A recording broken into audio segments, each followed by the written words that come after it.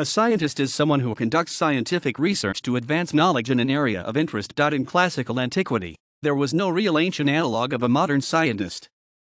Instead, philosophers engaged in the philosophical study of nature called natural philosophy, a precursor of natural science.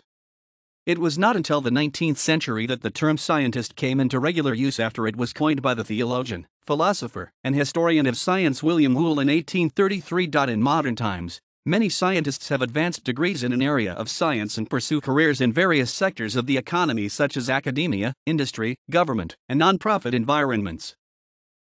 The roles of scientists, and their predecessors before the emergence of modern scientific disciplines, have evolved considerably over time. Scientists of different eras, and before them, natural philosophers, mathematicians, natural historians, natural theologians, engineers, and others who contributed to the development of science, have had widely different places in society, and the social norms, ethical values, and epistemic virtues associated with scientists, and expected of them, have changed over time as well. Accordingly, many different historical figures can be identified as early scientists, depending on which characteristics of modern science are taken to be essential. Some historians point to the scientific revolution that began in the 16th century as the period when science in a recognizably modern form developed. It wasn't until the 19th century that sufficient socio-economic changes occurred for scientists to emerge as a major profession. Knowledge about nature in classical antiquity was pursued by many kinds of scholars. Greek contributions to science, including works of geometry and mathematical astronomy, early accounts of biological processes and catalogues of plants and animals, and theories of knowledge and learning, were produced by philosophers and physicians, as well as practitioners of various trades. These roles, and their associations with scientific knowledge, spread with the Roman Empire and, with the spread of Christianity, became closely linked to religious institutions in most of European countries. Astrology and astronomy became an important area of knowledge, and the role of astronomer/astrologer developed with the support of political and religious patronage. By the time of the medieval university system, knowledge was divided into the trivium, philosophy, including natural philosophy, and the quadrivium, mathematics, including astronomy. Hence, the medieval analogues of scientists were often either philosophers or mathematicians. Knowledge of plants and animals was broadly the province of physicians. Science and medieval Islam generated some new modes of developing natural knowledge, although still within the bounds of existing social roles such as philosopher and mathematician. Many proto-scientists from the Islamic Golden Age are considered polymaths, in part because of the lack of anything corresponding to modern scientific disciplines. Many of these early polymaths were also religious priests and theologians. For example, Al-Hazen and Al-Biruni were mutakallimin, the physician Avicenna was a Hafiz, the physician Ibn al-Nafiz was a Hafiz, Muhadith, and Ulama. The botanist Otto Brunfels was a theologian and historian of Protestantism. The astronomer and physician Nicolaus Copernicus was a priest. During the Italian Renaissance, scientists like Leonardo da Vinci, Michelangelo, Galileo Galilei, and Girolamo Cardano have been considered as the most recognizable polymaths. During the Renaissance, Italians made substantial contributions in science. Leonardo da Vinci made significant discoveries in paleontology and anatomy. The father of modern science, Galileo Galilei, made key improvements on the thermometer and telescope which allowed him to observe and clearly describe the solar system. Descartes was not only a pioneer of analytic geometry but formulated a theory of mechanics and advanced ideas about the origins of animal movement and perception. Vision interested the physicists Young and Helmholtz, who also studied optics, hearing, and music. Newton extended Descartes' mathematics by inventing calculus, at the same time as Leibniz. He provided a comprehensive formulation of classical mechanics and investigated light and optics. Fourier founded a new branch of mathematics, infinite, periodic series, studied heat flow and infrared radiation, and discovered the greenhouse effect. Girolamo Cardano, Blaise Pascal, Pierre de Fermat, von Neumann, Turing, Khinchin, Markov, and Wiener, all mathematicians, made major contributions to science and probability theory, including the ideas behind computers, and some of the foundations of statistical mechanics and quantum mechanics.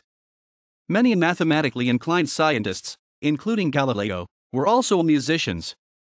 There are many compelling stories in medicine and biology, such as the development of ideas about the circulation of blood from Galen to Harvey. During the Age of Enlightenment, Luigi Galvani, the pioneer of the bioelectromagnetics, discovered the animal electricity. He discovered that a charge applied to the spinal cord of a frog could generate muscular spasms throughout its body. Charges could make frog legs jump even if the legs were no longer attached to a frog. While cutting a frog leg, Galvani's steel scalpel touched a brass hook that was holding the leg in place. The leg twitched. Further experiments confirmed this effect, and Galvani was convinced that he was seeing the effects of what he called animal electricity, the life force within the muscles of the frog. At the University of Pavia, Galvani's colleague Alessandro Volta was able to reproduce the results, but was skeptical of Galvani's explanation. Lazzaro Spallanzani is one of the most influential figures in experimental physiology and the natural sciences. His investigations have exerted a lasting influence on the medical sciences. He made important contributions to the experimental study of bodily functions and animal reproduction. Francesco Redi discovered that microorganisms can cause disease. Until the late 19th or early 20th century, scientists were still referred to as natural philosophers or men of science. English philosopher and historian of science William Whewell coined the term scientist in 1833, and it first appeared in print in Whewell's anonymous 1834 review of Mary Somerville's On the Connection of the Physical Sciences, published in the Quarterly Review. Whewell's suggestion of the term was partly satirical, a response to changing conceptions of science itself, in which natural knowledge was increasingly seen as distinct from other forms of knowledge. Whewell wrote of an increasing proclivity of separation and dismemberment in the sciences, while highly specific terms proliferated: chemist, mathematician, naturalist. The broad term philosopher was no longer satisfactory to group together those who pursued science, without the caveats of natural or experimental philosopher. Members of the British Association for the Advancement of Science had been complaining about the lack of a good term at recent meetings, Whewell reported in his review. Alluding to himself, he noted that some ingenious gentlemen proposed that, by analogy with artist, they might form the word scientist, and added that there could be no scruple in making free with this term since we already have such words as economist and atheist, but this was not generally palatable. Whewell proposed the word again more seriously, and not anonymously, in his 1840 The Philosophy of the Inductive Sciences. The terminations "is," rather than "ise," ism, and "ist," are applied to words of all origins. Thus we have to pulverize, to colonize, wetticism, heathenism, journalist, tobacconist. Hence we may make such words when they are wanted. As we cannot use physician for a cultivator of physics, I have called him a physicist. We need very much a name to describe a cultivator of science in general. I should incline to call him a scientist. Thus we might say that as an artist is a musician, painter, or poet, a scientist is a mathematician, physicist, or naturalist. He also proposed the term physicist at the same time, as a counterpart to the French word physician. Neither term gained wide acceptance until decades later. Scientist became a common term in the late 19th century in the United States and around the turn of the 20th century in Great Britain. By the 20th century, the modern notion of science as a special brand of information about the world, practiced by a distinct group and pursued through a unique method, was essentially in place. Ramon Whewell won the Nobel Prize in 1906 for his remarkable observations in neuroanatomy. Marie Curie became the first female to win the Nobel Prize and the first person to win it twice. Her efforts led to the development of nuclear energy and radiotherapy for the treatment of cancer.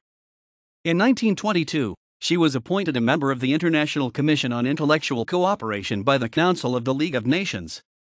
She campaigned for scientists' right to patent their discoveries and inventions. She also campaigned for free access to international scientific literature and for internationally recognized scientific symbols. As a profession, the scientist of today is widely recognized. In modern times, many professional scientists are trained in an academic setting, example universities and research institutes, mostly at the level of graduate schools. Upon completion, they would normally attain an academic degree, with the highest degree being a doctorate such as a Doctor of Philosophy, Ph.D. Although graduate education for scientists varies among institutions and countries, some common training requirements include specializing in an area of interest, publishing research findings in peer-reviewed scientific journals and presenting them at scientific conferences, giving lectures or teaching, and defending a thesis or dissertation during an oral examination. To aid them in this endeavor, graduate students often work under the guidance of a mentor, usually a senior scientist, which may continue after the completion of their doctorates, whereby they work as postdoctoral researchers. After the completion of their training, many scientists pursue careers in a variety of work settings and conditions. In 2017, the British scientific journal Nature published the results of a large-scale survey of more than 5,700 doctoral students worldwide, asking them which sectors of the economy they would like to work in. A little over half of the respondents wanted to pursue a career in academia, with smaller proportions hoping to work in industry, government, and non-profit environments. Scientists are motivated to work in several ways. Many have a desire to understand why the world is as we see it and how it came to be. They exhibit a strong curiosity about reality. Other motivations are recognition by their peers and prestige. The Nobel Prize, a widely regarded prestigious award, is awarded annually to those who have achieved scientific advances in the fields of medicine, physics, chemistry, and economics. Some scientists have a desire to apply scientific knowledge for the benefit of people's health, the nations, the world, nature, or industries. Academic scientist and industrial scientist. Scientists tend to be less motivated by direct financial reward for their work than other careers. As a result, scientific researchers often accept lower average salaries when compared with many other professions which require a similar amount of training and qualification. Although there have been exceptions, most scientists tend to do their best research when they are relatively young, in their 30s. Scientists include experimentalists who mainly perform experiments to test hypotheses, and theoreticians who mainly develop models to explain existing data and predict new results. There is a continuum between two activities, and the division between them is not clear-cut, with many scientists performing both tasks. Those considering science as a career often look to the frontiers. These include cosmology and biology, especially molecular biology and the Human Genome Project. Other areas of active research include the exploration of matter at the scale of elementary particles as described by high-energy physics, and materials science, which seeks to discover and design new materials. Although there have been remarkable discoveries with regard to brain function and neurotransmitters, the nature of the mind and human thought still remains unknown. Academic. Independent scientist. Industrial/applied scientist. Laypeople scientist/citizen scientist. Government scientist. The number of scientists is vastly different from country to country. For instance, there are only 4 full-time scientists per 10,000 workers in India, while this number is 79 for the United Kingdom and 85 for the United States. According to the National Science Foundation, 4.7 million people with science degrees worked in the United States in 2015, across all disciplines and employment sectors. The figure included twice as many men as women. Of that total, 17% worked in academia, that is, at universities and undergraduate institutions, and men held 53% of those positions. 5% of scientists worked for the federal government, and about 3.5% were self-employed. Of the latter two groups, 2/3 were men. 59% of scientists in the United States were employed in industry or business, and another 6% worked in nonprofit positions. Scientist and engineering statistics are usually intertwined, but they indicate that women enter the field far less than men, though this gap is narrowing.